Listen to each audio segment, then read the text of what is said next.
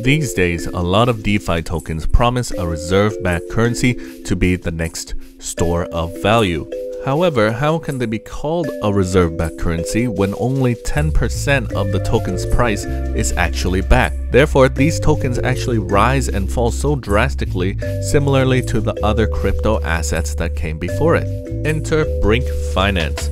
Brinc.fi is a bonding curve token protocol that aims to produce a disruptive currency that is completely decentralized, fully backed with sustainable economics.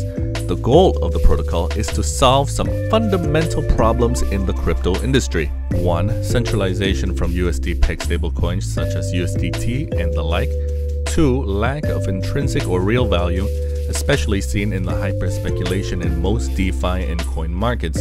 It's almost impossible to gauge where the true value of these assets lie. The BRC token is a bonding curve asset, and what that means is the more BRC is minted, the more expensive BRC gets, which completely reverses inflation inherent to most coins. All of the BRC tokens in circulation are backed by the same assets and funds used to purchase them. What's the benefit of BRC? BRC is a stable-like coin that can increase in price. Instead of people selling into USDT, DAI USDC, they can obtain BRC. It's much more efficient to get into an appreciating reserve-backed asset than just a dollar-pegged coin. As a result, users can get much more value for their assets.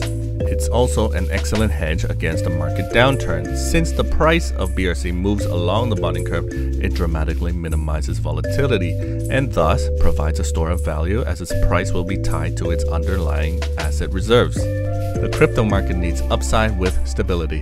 Brinc.fi provides a crypto-native currency with a price floor, an increasing price function, and intrinsic value while maintaining to be decentralized and independent from financial intermediaries.